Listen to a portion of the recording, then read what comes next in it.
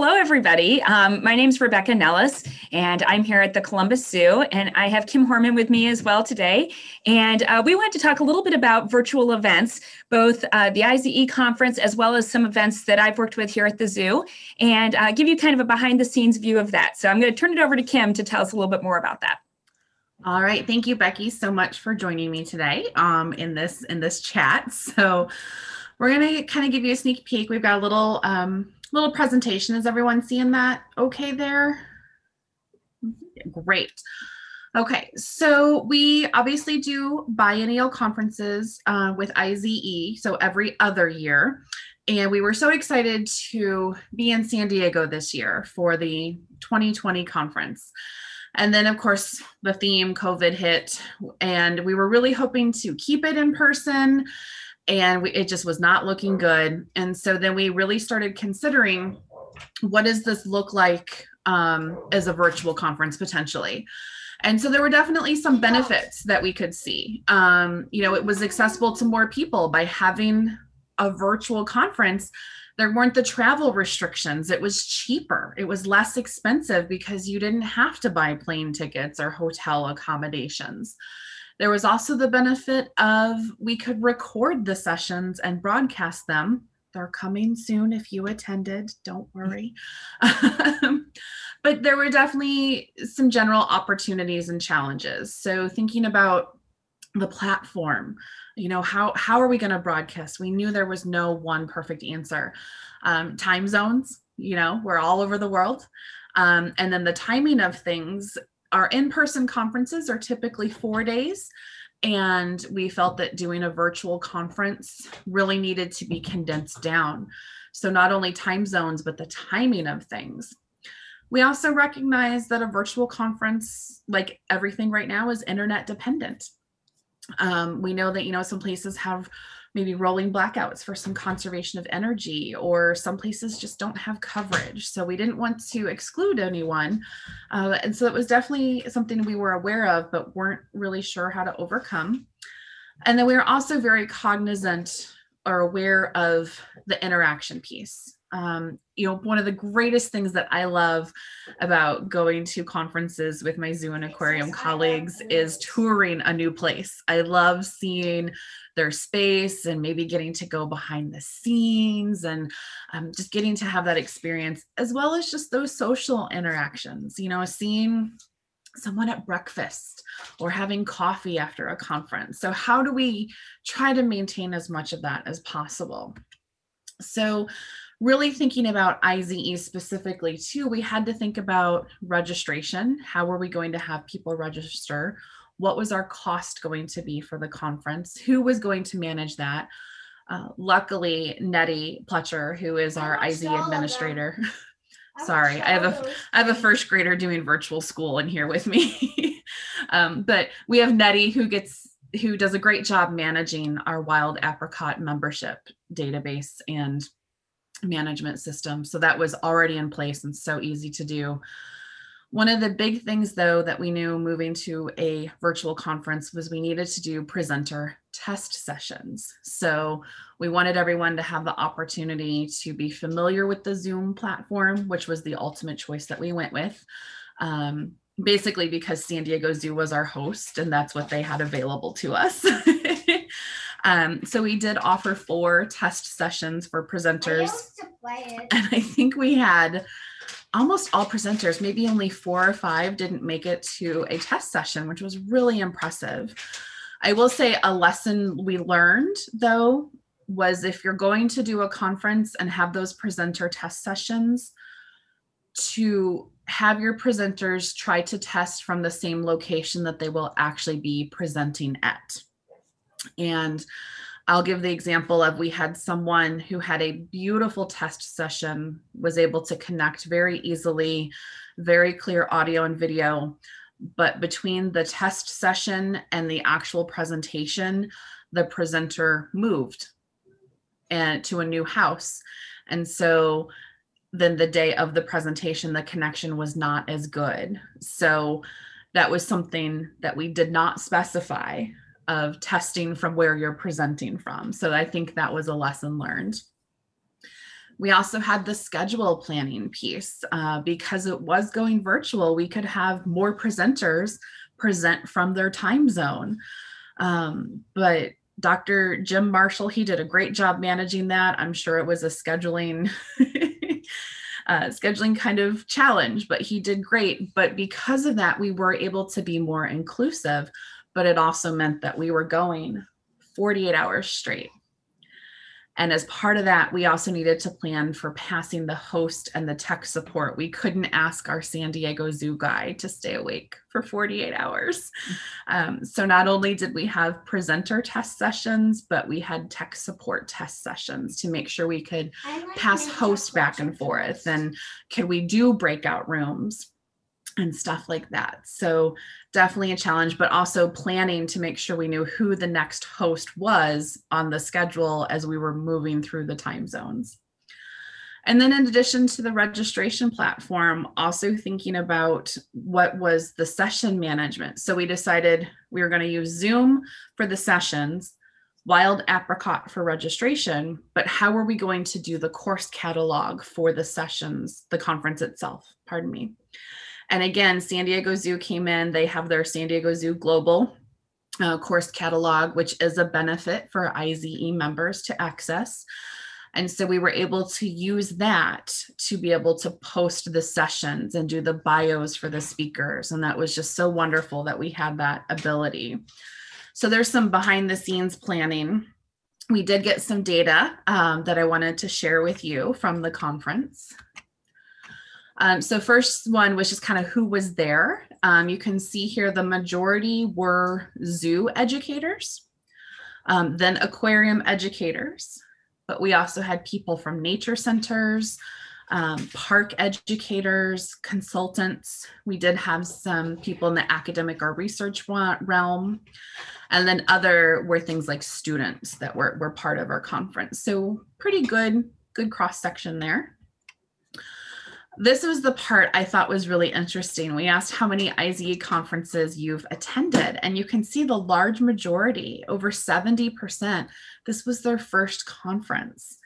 And I do think it was because it was virtual. We kind of pulled that out of some of those open-ended questions that they were able to attend an IZE conference because they did not have to travel. So from that accessibility piece, that was just really, really, really wonderful. Just to kind of get a cross section of what region our attendees were in. The majority were from North America. We had a great turnout from Europe and Middle East and Oceania, I can't say that word ever, and Africa. And we had representation from everywhere. And that's just so wonderful to have that. So then from our open-ended questions, I kind of pulled out what people felt was the best part of attending this conference and what was the worst part of attending this conference.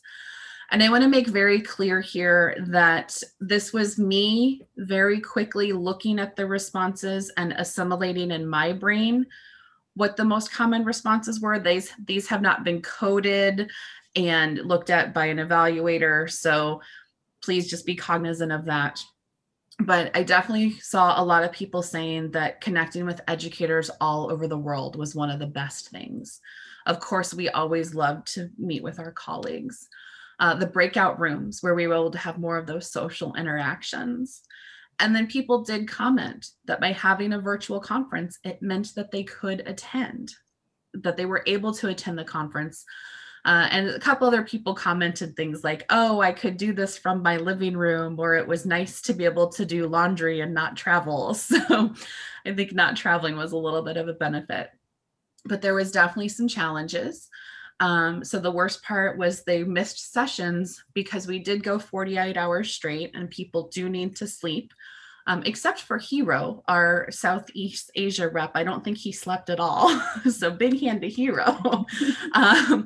But people did comment that they missed sessions due to time zones. And so maybe not having 48 hours straight. And that came out into saying, you know, the back-to-back sessions, it was just a little too much. So just maybe breaking it up a little bit more. And people did comment that they missed exploring a new place or having those social interactions of just, between a session, you get together and grab a coffee and talk. So definitely some opportunity there.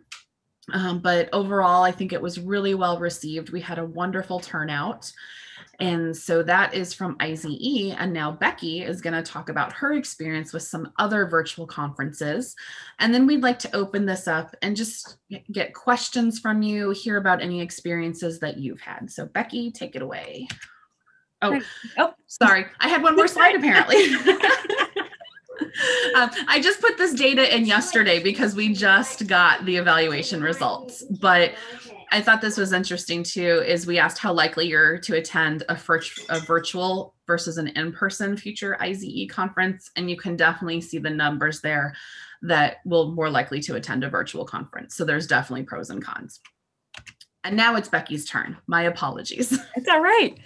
No, so we had this experience with IZE. I also was fortunate enough to be part of our AZA conference here in the U.S. became virtual due to COVID. And so the Columbus Zoo was supposed to host in person this year. Sadly, we weren't able to do that. So AZA took the majority of the conference, but what they did ask the zoo to do was present for a virtual zoo day.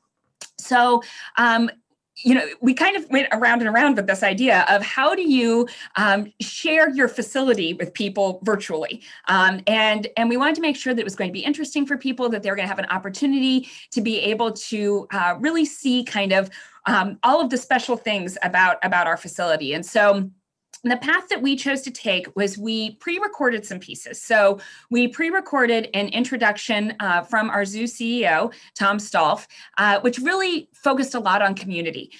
We talked about how important our fellow zoo and aquariums are to us, as well as our community here in Columbus, and really emphasized how this place could provide people with a safe place and special thing to do with their families during this time of COVID. And so he did that introduction, and then we looked at what pieces we would really want to highlight throughout the zoo and share over video. And so we went through, we had a new region that had opened here at the zoo. We pre-recorded that. And then we would do live question and answer between each of the segments of video. So we showed our new region, and then this photograph is a picture from that live piece. So we would have someone from that region there to respond to questions that were coming in live during each of those segments. We did have some pre-seeded questions just to kind of get the ball rolling, but we wanted people to be able to ask us questions and get that feedback right in real time. So we went through, we did the newest region, but then we also highlighted lots of other spaces here at the zoo that you might not necessarily even get to see if you were visiting. So we incorporated behind the scenes pieces. We talked a lot about our conservation work, which was an opportunity that we might not have had if people had been here in person. I think when you do go to see a new facility, you might not necessarily get all of those pieces of information. And so it gave us an opportunity to highlight some of those. We also highlighted our new education facility here at the zoo. We had just built a new classroom building, so we were able to showcase that and talk about some of the new accessibility initiatives we have. So it gave us an opportunity to really be thoughtful about what people experienced at our zoo, which was a definite opportunity that we took advantage of here when we were doing the virtual zoo day. In addition to that experience, we currently are planning our Teen Eco Summit. So this is an event that has happened in person here at the zoo for the past 3 years. This will be our 4th annual summit, and we're going to be doing that in January. And so this event had some additional challenges. We, in the past, had a full-time person that was dedicated strictly to planning this event. Unfortunately, due to COVID, we had to reduce our staff by about 50% this summer. And so that position was eliminated. So the remaining people who are here had to really think about not only how are we going to continue that Teen Eco Summit, but how are we going to do it in a completely new and different way? Also facing the challenge that schools cannot come to the zoo right now on field trips. Here in Columbus, none of our schools are participating in field trips at all. So we knew virtual was going to be the way to do that. We reached out to people who had participated in the past, and we asked them whether they thought it would be better to have kids sign up individually or continue to do school teams as we had in the past.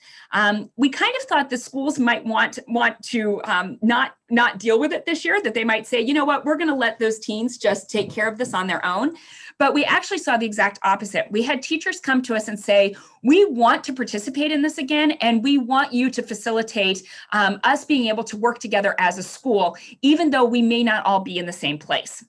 So how we decided to approach this was to do a single day event. It's going to run from 9 o'clock to 3 o'clock on that day on January 13th.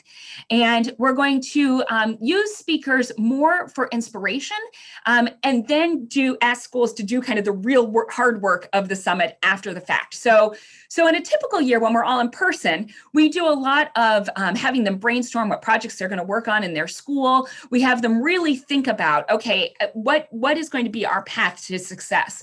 This year, we're really more focused on how do we get kids to think about how they can make a difference in a much bigger scale. So we are going to kick off that summit with an inspiring speaker. We're having someone come in from Polar Bears International to talk about how polar bears are affected by climate change. And then we're pulling in other speakers from all over the world who are able to talk about really actions that kids can do here in Columbus, Ohio, that are going to impact wildlife all around the world. So that's something we wouldn't normally be able to do in person. In person, we might have a couple of keynote speakers, but we wouldn't be able to have really this range of people participate in the event. Once we get done with that kickoff event, then we decided we wanted to try to really increase our continued engagement. So in the past, the summit is an amazing thing. Kids come here, they're here for 2 days, we have an amazing time, and then we kind of send them off out into the world and we hope that they go and do great things. They follow up with us with a report a couple of months later, but that's really the extent of that engagement. This year, because we're able to do it virtually, it opened up all sorts of opportunities for us to think about how we could continue that engagement in a better way. So what we're going to do is we're going to have follow-up webinars that are about specific topics that we know are interesting to our schools for these different pieces of programs. So for example, we know in the past we've had lots of kids who are interested in creating school gardens. So we're going to offer a webinar series specifically about school gardens that really gets into the nuts and bolts of how can you do that in your school environment, so that those schools who want that topic can then participate in those webinars and continue with that engagement. We also are looking at ways that we might be able to use different discussion platforms, things like Slack, or we have a system here called Remind that allows people to be able to send out text reminders. We're looking at ways we can utilize some of those tools to be able to continue to get those teens to engage with us. The other thing that we feel is really, really important is creating a space for teenagers to have some fun and to be able to collaborate with one another, because I think that's what we're all missing right now in this virtual world, right? I think, my own children who are 12 and 14 years old are missing their friends. They can go on and they can do webinars about content, but they don't often have chances to just be silly and have a good time in this format. So we also are looking at ways that we can maybe do just some fun events to get kids talking with one another. So we're looking to host things like a trivia night potentially, or an art DIY night where they can create things like t-shirt bags from reusable materials. But more importantly, giving them a space where they can meet with like-minded teens and share their conservation ideas to get people excited about it. So I think, again, just like everything people have been saying with all of these events, there are a lot of opportunities that might not be there if it wasn't virtual. I am so looking forward to being able to see these kids in person again, but I think that we will probably take some of the lessons we've learned from this year and apply those to the future and think about how we could maybe do a blend of having that in-person connection, but still being able to continue that engagement virtually after these events are over. So I would love to hear more about kind of what you're thinking and what you're all doing out there. But before I do that, I want to take a moment to be able to get a picture of all of us together. And so I'm hoping that you will indulge me a little here and turn on your cameras. And I'm going to try to get a good picture of all of us together for us to be able to share as we're celebrating our day today with IZE. All right. Kim, do you know, I am having a hard time getting up the gallery view to see everybody. Are you able to see that on your screen? Yeah. Do you want me to take a quick picture? Yeah. Can you do the picture? That would be awesome. Sure. All right. So when everyone's ready, Nope, I hit the wrong button. Hold on. Okay, everyone, give your smiles a break. Hold on. All right. 1, 2, 3. All right, I think that's it. Let me check it. I think my computer is tired today. I got it. We're good. Awesome. Thank you. All right. So does anybody have maybe some other things that they'd like to share about virtual events like conferences or big events like this, or maybe has questions for Kim or I about how we've done these types of events? Becky, I don't know if you saw in the chat, Susan did ask if there's a cost to join the Eco Summit. No. So the Eco Summit is actually a free event. And if anyone is interested in participating or just wants to see what it's all about, if you visit the Columbus Zoo website, which is just columbuszoo.org, you can find the Teen Eco Summit on there and just fill out the form and tell me that you want to participate or that you want to observe. We'd be happy to send you the information to be a part of that. But it is a free program for teenagers to participate in.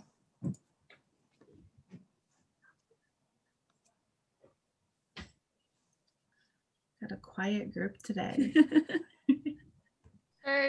Okay, so instead of typing a long question, I'll just make a suggestion. We've got the most incredible resources that we're seeing from around the world.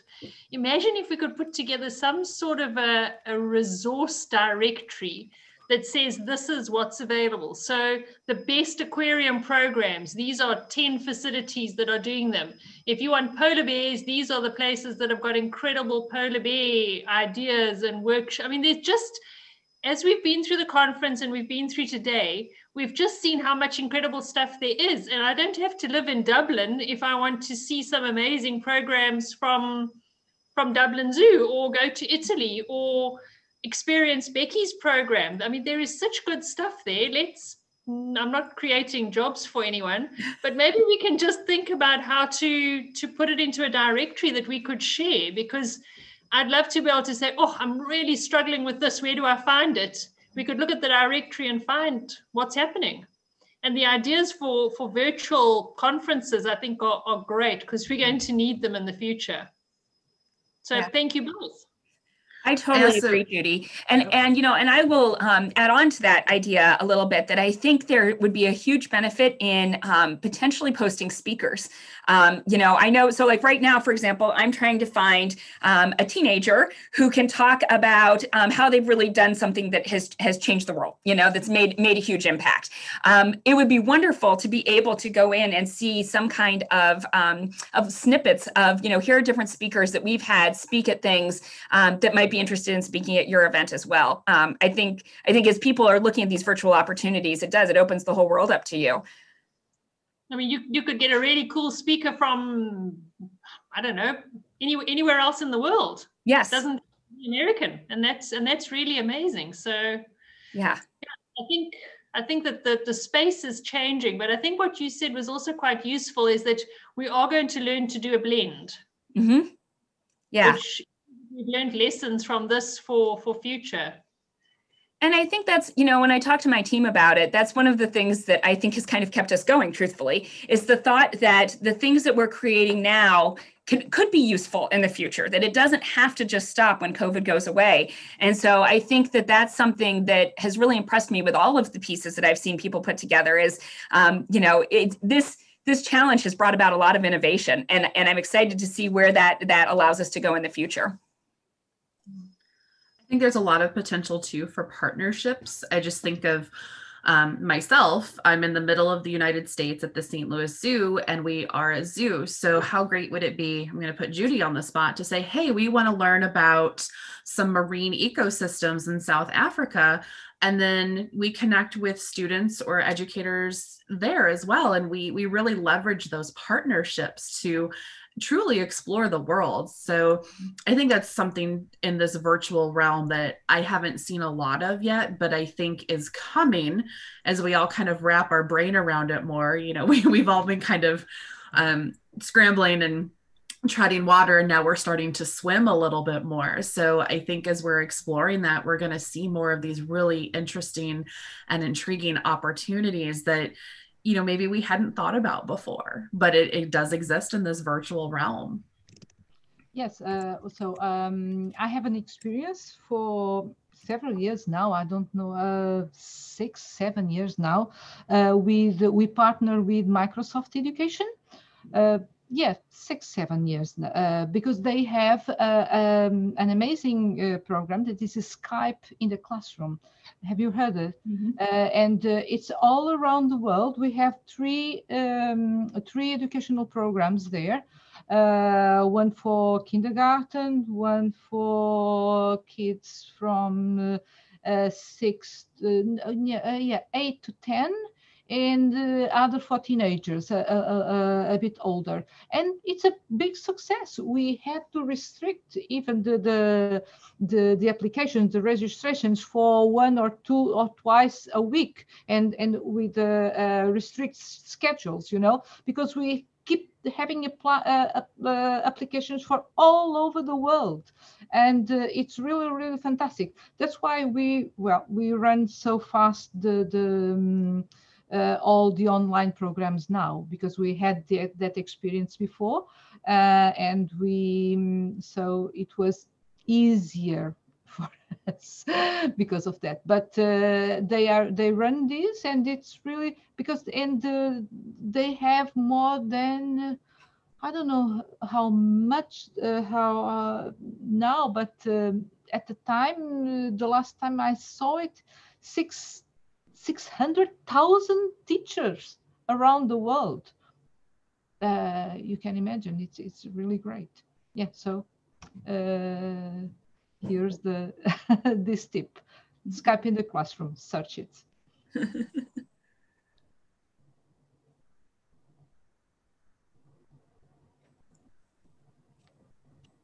Stephen, I see your question about, has anyone done cross-cultural and cross-language virtual conferences? I am conscious as an English speaker, I'm very lucky everything is in English, but perhaps we are missing some of the opportunities and bringing people around the world together in other ways. And I think that is a great question. It's definitely something that I know I've been thinking about. I just learned that Zoom has what's called SI, or simultaneous interpretation, in certain languages. And I'm looking into that more to figure out what exactly that entails. I do know my experience is primarily with Zoom, so I invite anyone who knows otherwise. I do also know with Zoom, you can live close caption. One of my educators, who I think is actually here, Tiffany, are you still on this call? Tiffany Evans? Yes, I am.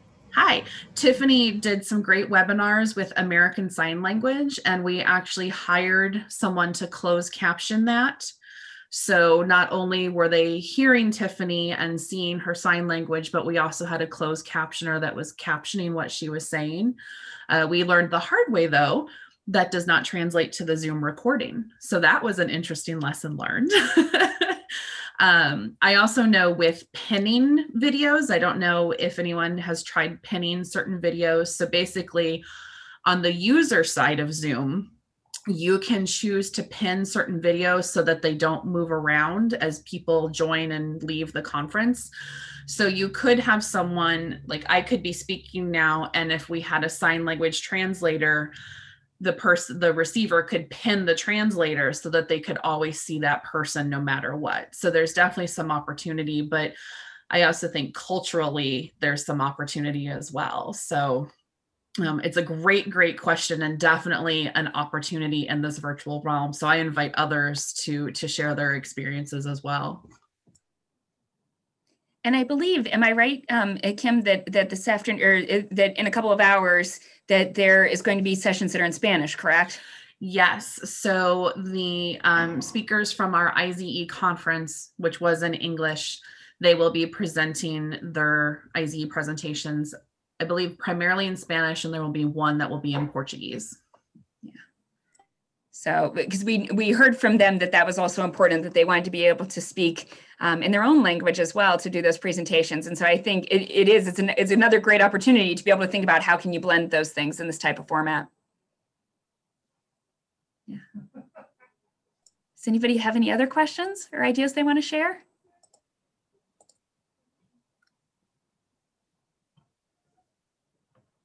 here, I think AI would be great. My secret hope is that someday we'll get to holograms. We'll see. That's true. That's true. Yes. Yes. But AI technique is more better, more promoting higher and higher, so we can contact each other more better for understanding each other. Yeah, yeah. I believe. I do believe. Yes. Thank you, Kim. So a question I've got for all of us is, one of our key foundations of what we do is inspiring learning and caring through reality. That's what we say makes us different to Net Geo and all the rest of it. And now we can't do that. What are the techniques to give that care and to give that inspiration virtually? So what are we finding works? Any ideas and suggestions? So we have here in Columbus a woman who works on my team who teaches our preschool programs, and I think that for her, so it's children that are 3 to 5 years old, and for her, switching to a virtual platform was challenging because she's used to having those little ones in a room with her, right, and being able to really speak with them, engage them that way. She has worked very, very hard to find ways that she can still reach out to those kids. And one of our most exciting successes was when we had a child who didn't want to disconnect from her on the computer because they were so happy to see her and talk with her. And so I think for a lot of people, it is, how do you make it feel like I'm in the same room with you? We talk a lot about, this isn't going to be like TV. It's not going to be a totally polished piece with no stumbling and no mistakes, but that's what also makes it feel real and authentic. And so we try to do a lot of how can we figure out this activity or this way to engage kids and make it feel like they're in the same room with me. So, we might do a sing along, with little kids that we would normally do in person. With the older kids, I think we saw with the results with the IZE conference, the breakout rooms are very, very successful because it gives people an opportunity to have those authentic conversations that they would have in person. And there's just something different about being able to talk with one another and see one another and have that kind of interaction that I think some of that it makes it feel more different than TV, I always encourage a live interaction versus a pre-recorded video for that piece, I'll jump in here too and say that at the St. Louis Zoo, we've been doing distance learning and virtual programs since 2008. So we were very lucky to have that experience, but we've definitely had to challenge ourselves in this new realm for a lot of reasons. But one of our big ones is that we've lost our access to our animal ambassadors through a zoo decision. And so we're really creatively thinking about how do we use our zoo grounds and the animals there. This is another good thing that's come out of COVID, is that our crowds are smaller. So we're able to show animals live from their habitat. And Tiffany, I'm going to put you on the spot here. Tiffany actually created virtual field trips that we've been offering that teachers can book. And it's like an authentic trip to the zoo. And Tiffany, can you share some of the comments you've gotten from students as we've been doing these field trips? Definitely. Yeah, we've gotten really positive feedback so far. And kind of like Becky, like you said, it's really making it personal. We have one that's based off of their mascot, and their mascot was bears. And so I looked up the school and I looked up their motto and their bears, and we connected it. And so as soon as they logged on, it said, "Welcome Wilkie Bears." And we made kind of those connections, and we did a song with them. And then we were live at our bears at the zoo. So making those connections and getting to kind of interact with them in any way possible. But yeah, we've pretty much done all ages. We actually on Monday or Tuesday this week, I did one for adults, and it was a company in St. Louis, and it was over 50 adults. And some of the ones on that, even they were like, "Best day ever. This was so much fun." It was a totally different experience for their work day. So we've gotten a lot of feedback. A lot of the kids have really enjoyed it. And, depending on the size of the group, if the group is really large, we'll have to do it webinar style where we cannot see them. But for the most part, it's as a meeting like this and we can see them. And it helps us as educators too, because it's really hard to teach to people you can't see, and we've had to do it. But when you can see them and you can see their smiling faces, oh my gosh, it's just like, oh, I love it so much. So it's you can see the feedback right there, and you can see them enjoying the program and see their faces just light up. And they can feel like they're at the zoo with the virtual field trip. I just want to jump in on that as well, because we were literally just talking about engagement, because we did a lot of just teaching to the screen at the start of the COVID pandemic. And our Halloween virtual workshops we were quite nervous about them because we'd never done this format where we could see 20 screens. And we started with 20 kids. We had 6 to 8-year-old program and a 9 to 12-year-old program. We started with 6 across the week and they sold out. And then we did an extra sessions in the afternoon. So we had 9 across the week. And we learned as we went, but we actually have now a list of engagement tools of all the strategies we use to try and get as many voices back. Not necessarily voices, I should say, but to get as many physical engagement. So if it's like act out the animal, or it could be, we put up 3 images behind us with a 1, 2, and 3. So put up your fingers as a 1, 2, and 3. And we've learned literally in the last, I'd say 3 weeks, of as many different types of engagement tools in the virtual world. And we were literally just in the background here having a conversation about whether we would go to do some of this outreach activity. Would we do it face to face, or should we actually keep a lot of it virtual because we can engage with more people?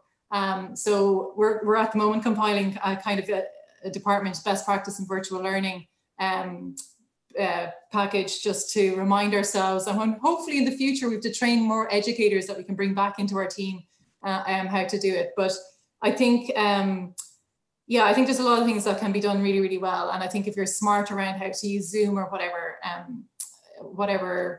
tool you're using, that there's even the chat function is so useful. And actually our moderator is the key person, because the moderator will prompt the educator to say, oh, maybe ask Mary a question there. We haven't heard her voice in the room yet. And yeah, we've learned so much. It's quite incredible. And I think you have an excellent point. I think having somebody who is there to support the person who's doing the presentation is huge. When we've done any of these events, you might have noticed that picture of us doing the virtual zoo day. There was a ton of people in that room. There's one person who's on camera, but there were a ton of people there to provide support. But usually we have one person who's kind of moderating, doing the behind the scenes tech work, and one person who's teaching, so they can really focus on those interactions. I think that's a huge, really important piece. Yeah. Big time. I'm seeing quite a lot of ideas here in terms of our virtual engagement toolkit. It would be so nice if we could capture these ideas. How do you ask questions? All of those kind of things that we've looked at. I think we're definitely on a job creation thing here. So the next thing on our list of things to do will be the virtual engagement toolkit, because I think it would help all of us, because we're all struggling and we've got so many good ideas out there. Yeah, I absolutely agree. I think, and again, moving forward, I think people are going to continue to do this in some capacity. So having those tools would be incredibly helpful. Yeah, I know for us, we're planning on 2021 to stay full virtual. We're hoping that it won't happen, but we just feel that that's probably going to be the case, at least for us. Again, I'm in the middle of the United States, but we are doing another teacher survey in January. We did do one in August as school was starting. We're going to do another one in January to figure out what the teachers need and what they're thinking and feeling and hoping for. But we feel that even if schools are able to come to our zoo, or we're able to go to them again, that we're just going to see an uptick in our virtual programs, because now teachers are aware it's an option too. I think in the past that maybe they weren't aware necessarily that they could do this, or, these adult companies that were just a break in their day, they now know that we're a resource for them. So I think that that's going to be a thing, and having these toolkits. And so Judy, we will get a transcript of the chat box as part of the recording of this. So we are capturing all of those ideas. So If you have a thought and you don't want to turn on your camera or your microphone, feel free to drop it in the chat so we can make sure that we capture your contributions, of course, to whatever this toolkit might be.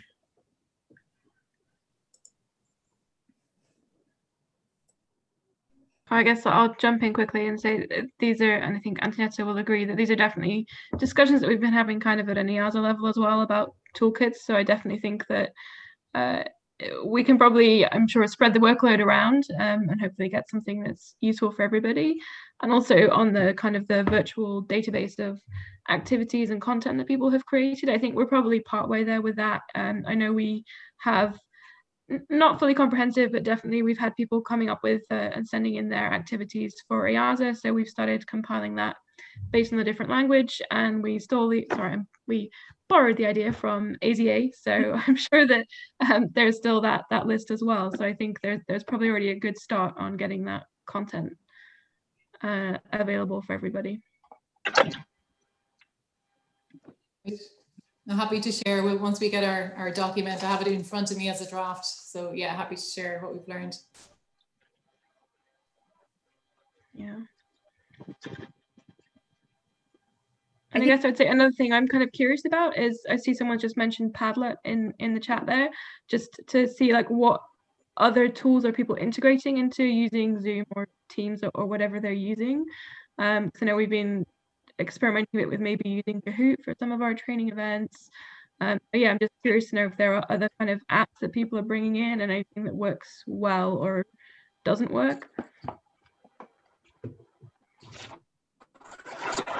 I know in a session this morning with David, our representative from Africa, Canva was mentioned.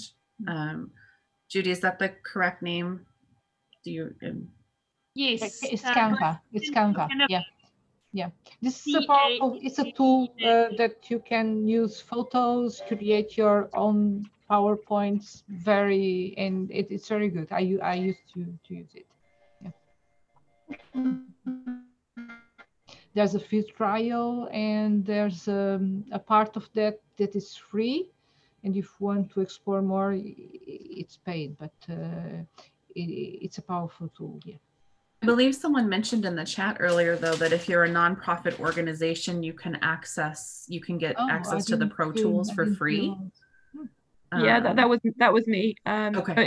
We set it up a few years ago, but yeah, our funding coordinator did manage to get a free Pro subscription for us. So you get 10 accounts as part of your team, and then you have access to some of the paid features. I mean, some things are just premium content that you have to pay for, unless you have like the real kind of super premium subscription, but it does give you access to most of the features and photos for free. Yeah. Well, but basically it's free templates that you can move and pick up pictures, and it's all organized. It's very good. Yeah. And creative. That's good. Any other tools that anyone has used? I would love to hear more about Padlet. I have my kids have used it with school, but I haven't had a chance to really investigate that. If somebody had more information about that. I actually used it for a conference that I did in 2019, back in those days. Yeah. And it was interesting because it was an in-person conference when we could still do that. But we set up various Padlets with prompts. It was for teachers. It was a teacher development. And it was interesting because they could respond in the moment. They could choose to be anonymous. But it also kept it going. So they had access. It's kind of like a digital cork board or bulletin board that they can post things on, and then it stays there. I think about when I was in college and I'd walk down the hallway and I'd see the boards where people would post things. And so that was really, really interesting. But I've also participated in a few webinars that they've used it this year, and they just post a Padlet link in the conversation so you can pull it up. and then everyone can contribute to it. So whether you're on a laptop or a phone or whatever, there's a lot of control that's integrated with it as well for students. So you can lock a board down that only certain people can access. There is a profanity filter if you feel that it's needed. But you can also insert pictures and emojis and GIFs, which is fun for kids. So it's a really nice tool, but then it also captures it in a permanent way that you can go back and visit it. So that's been really fun to explore and play with that. I will say that there is a fee associated with it. I think you get 3 Padlets free, and then you have to pay for an account beyond that. So it is something to think about if you're worried about financials right now. I know, and somebody else I think mentioned Kahoot, which I've used in person with teenagers because they all love it. And that's so every year when we plan the summit, we have a group of teens who help us to plan that event, and they always want to do Kahoot as part of that. And so I know we will absolutely integrate that into our virtual teen eco experience. But it's kind of like a quiz show type thing. You can do different trivia and things with it, and so that's how we've used it in the past. I know we are almost out of time, and I might ask a question that no one has an answer to, but we might all be thinking is evaluation of these virtual programs. And how do we do that? We know, of course, we can use SurveyMonkey and send a link to the teachers, but has anyone found a really good way to evaluate the students and get their feedback or anything like that they'd be willing to share?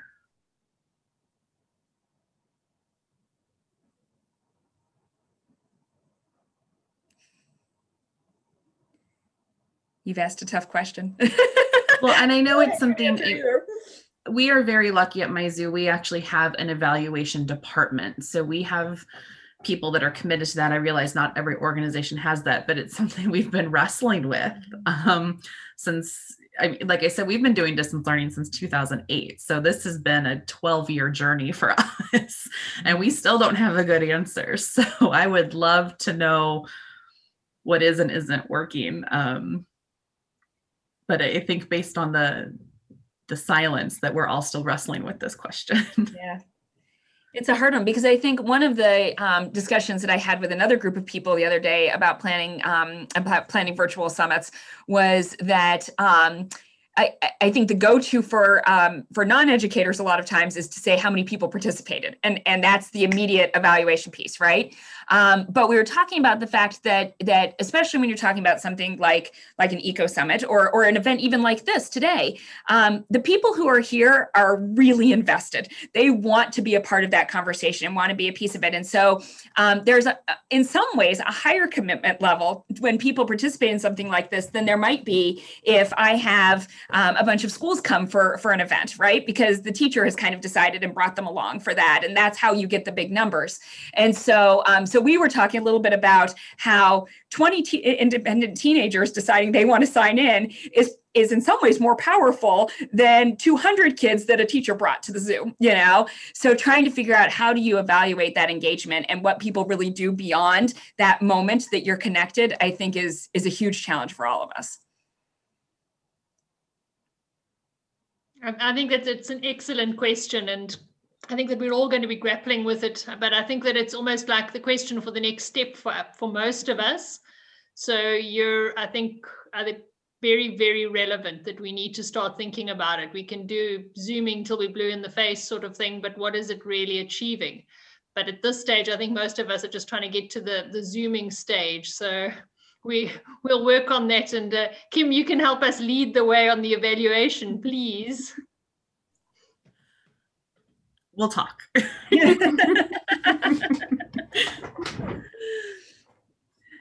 Oh. Yeah, and Tatiana asked, can't polls a few days after the event be an answer, or a few days after the virtual session? And I think that's definitely part of it. I know my frustration, and Becky kind of alluded to this, not frustration, but, you know, if you have a teacher who's dragging the students along and you might get the teacher's input, but I'd really like to know what the students think. I know one time we actually did get evaluation from a student about a program called Grossology, where we talk about slime and owl pellets and poop and stuff like that. And the children were just completely disgusted. So the teacher had great feedback and wonderful things to say, but the students were not as impressed as she was. So it's, you know, it's getting into those deeper kind of, what do the students think, or what do the kids think, and not the parents. And so I think reaching them is definitely a challenge. But yeah, I think SurveyMonkey or polls or whatever, as much as we can, some evaluation is better than no evaluation for sure. And Becky, we are about out of time. Oh, Cheryl, it seems like an embedded evaluation might be the way to go here, because you're asking people to climb another barrier if you're asking them to go to another site, to another link, and spend more of their time. But if you can find a way to embed the evaluation, you have the benefit of understanding what the students are learning, what they're thinking, what they're doing, without just being the teacher's feedback, but without being just a satisfaction survey, which, you know, they're pretty useless, or you know, putting in that extra barrier. So think embedded evaluation. Yeah, absolutely. I think a point on that too is perhaps this is a way for us to start thinking more creatively about all of our evaluations. We've been doing surveys forever. Maybe it's time to think out the box, and maybe this time can help us to actually think more creatively. There must be more fun ways to do evaluation, and how do we grapple with that? Hi, this is Heather Rivera from the El Paso Zoo. What about, I know sometimes we've gotten feedback, but fun feedback from some of the kids, like they have to draw a picture or do a cute assignment. But can we turn that into evaluation? Maybe make that part of our program, you know, something that would be fun. And it might not, you know, even if it's gross, like I really like the Grossology program, but obviously, you know, I would have loved to have done something like that. But yeah, we don't know what the kids are thinking, but maybe that's something we can do. I'm thinking of maybe just talking to my fellow educators and telling them, you know, maybe that's the way we get a child's evaluation, is having it be part of their, like, I guess the post program, you know, post, and have the teacher, you know, maybe the teacher knows in advance that we're going to have that as a post, and it'll be the evaluation, you know, even if they draw a picture and say it was a terrible program, whatever, you know.